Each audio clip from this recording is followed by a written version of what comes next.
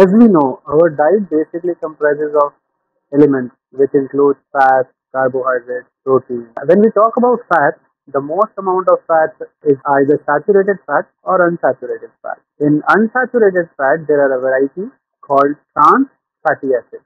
These trans fatty acids are nothing, but these are part of unsaturated fats which have trans bonds. Now, these trans fatty acids came into existence because over the period of time we came to know that saturated fats were bad for health because they raise cholesterol.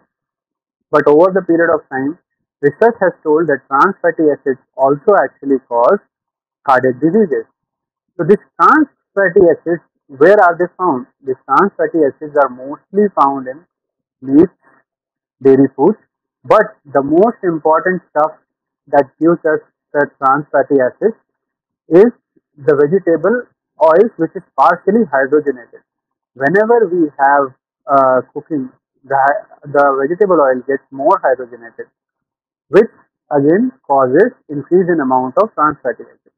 Other foods like baked items, pastries, then every junk food which has fried items, french fries, specifically oiled foods are much rich in trans fatty acids.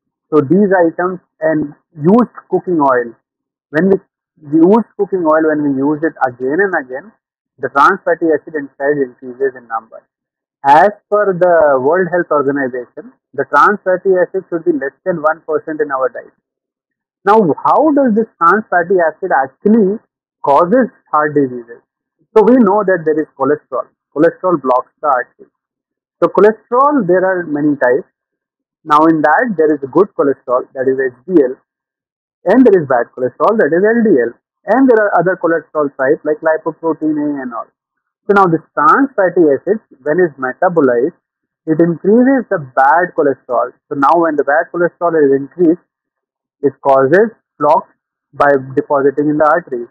And along with increase in the bad cholesterol, it also decreases the good cholesterol.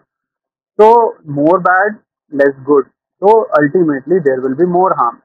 So this is how it gets deposited into arteries, causing blocks, and over the period of time causing heart attacks, heart damages.